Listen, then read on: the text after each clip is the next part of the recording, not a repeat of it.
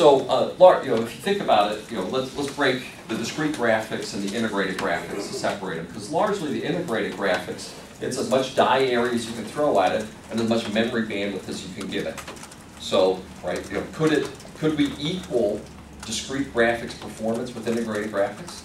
Well, yes, of course you could. It's just a matter of how much die area and how much memory bandwidth you choose to give it. And since you're trying to put that in every platform on the planet, you don't overpopulate it so dramatically to be way up here in discrete graphics. And again, in those two characteristics, how much die area for execution units, etc.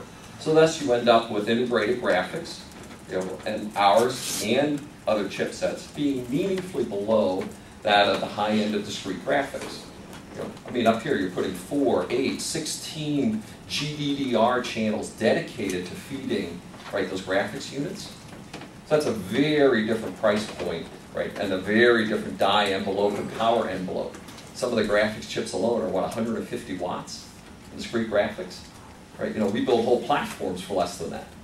So it's just a very different design point as you go into discrete graphics. So in terms of integrated graphics, we're great, right, and we're going to make them a lot better as we're putting more focus on it in terms of more transistor budget, leading edge process technology, and more memory bandwidth dedicated to the integrated graphics. And then you run the standard benchmarks comparing us versus the other chipsets, and we're improving significantly in that area. As you then go to the discrete graphics marketplace, now you're looking at Nvidia's AMD ATIs, and that's where we said we'll have versions of Larabee, right, and discrete graphics. And obviously, if we're going to be competing in the discrete graphics marketplace, we think we're going to have to compete well in terms of your traditional benchmarks like 3D Mark, and we're going to have to support the traditional interfaces like DX and OGL. And as we've already said, we expect that given the programmability of our architecture, we will do well as ISVs start to embrace the architecture in a broader sense than just the traditional view of DX or OGL. Traditionally, caches haven't been effective for graphics. Right? As we look, though, to these highly programmable architectures, we see that you actually get great experience from caches, and thus we're bringing our leadership cache technology to this visualization and Larabee architecture, and it's a coherent cache architecture so that you can partition the problem across many cores and yet have coherency across them so you actually get effective use of shared data structures across the many cores. Significant extensions to the vector instruction set. Vector memory, operations, conditionals, and applications for both integer and floating point arithmetic. Examples of this might be things like scatter-gather. Again, you're trying to apply this architecture to next generation algorithms. Most of those algorithms operate on sparse data sets. So things like scatter-gather allow you to effectively pull across a large data structure into the machine, right, as well as be able to send it out of the machine after you've been able to operate on it in data parallelism mode. Be able to operate over integer as well as floating point algorithms, right, because there are aspects to these workloads that cross both of those. As you say, this will be implemented in a very large vector unit per core, right, that will give very high performance per core in both integer, thread count, as well as data parallelism.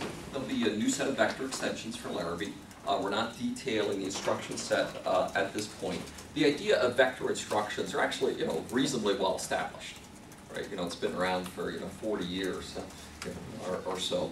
So, when you say vector and you go to somebody who has high performance computing space or something like that, right? They know what it means, and you'd say, oh, vector, right? Be able to do vector, single precision arithmetic, how you, store that, how you're able to operate across multiple operands that way. So I'd say as you look at the instruction set, it's a reasonable, it's a full vector extension of the architecture.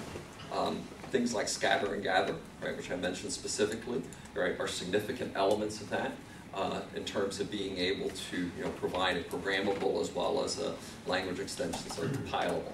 We're not releasing the instruction set at this point.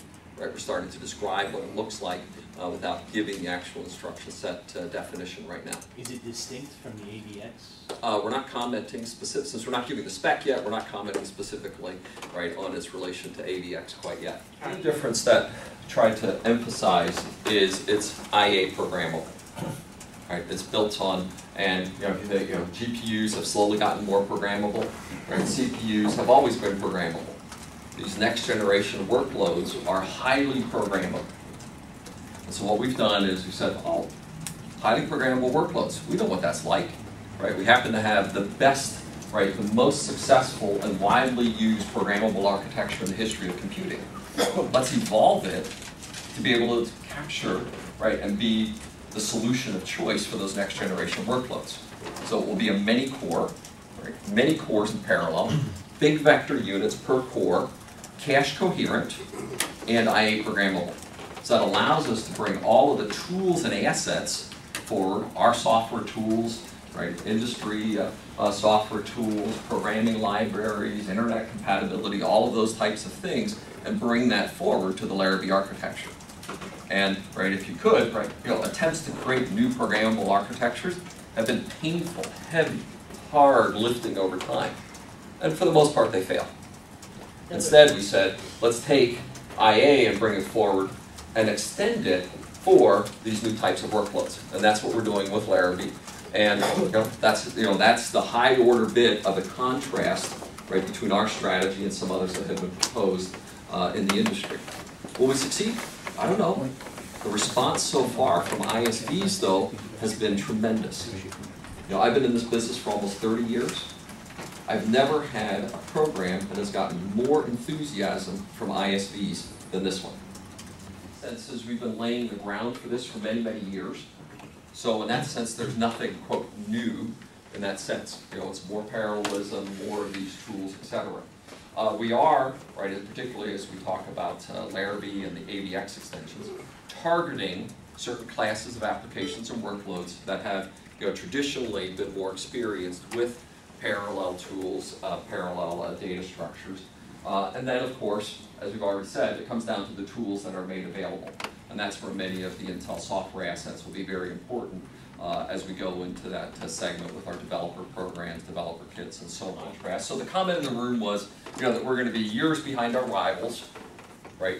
And right, you're asking us to take a leap of faith. Well, your job is to write about the leap of faith, right? I'm not asking you to jump anywhere, right? It's your perspective to give a view, right, of that. But let's look briefly at history of computing. How many times and how long does it take to make a major programming architectural transition? How long does it take for new tools to develop, new operating systems to develop, new libraries, right, new programs, new applications? That's not measured in years. That's measured in many years, sometimes decades. If you go back and look at things like the Emotion Engine or Cell, right, what was the response to ISVs for those architectures? What's been the response to CUDA as a programming architecture? The response from ISVs is, oh my gosh, this is heavy, heavy lifting, right? And thus, those ISVs move very, very slowly, right, in response. And I'll repeat my earlier statement. The ISV response to what we're doing with Larabee has been the best in my history of developing chips for Intel. We've had a few successes in that history. One of the things that we bring to the party, right, when we look at this whole task of visualization, is an aggressive set of software tools. So when we've gone and engaged and talked with software vendors, game vendors, algorithms, visualization, workstation applications, the number one question is, what are your tools for it? And we'll be bringing a complete set of developer tools, building on our compiler, our debuggers, our tuning tools, our libraries, and bringing a complete set of those to support both AVX as well as the Larabee instruction set when we bring that to the marketplace.